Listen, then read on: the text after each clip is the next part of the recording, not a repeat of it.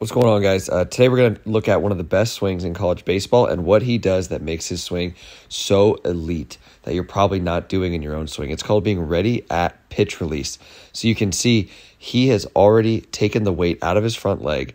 He's loaded his big upper back muscles, and he's not trying to find a good launch position as the ball's in flight. He's already ready to swing the bat before the pitcher releases the baseball. So all he's needing to do is his brain has to go, is that a good pitch? Yes, pull the trigger.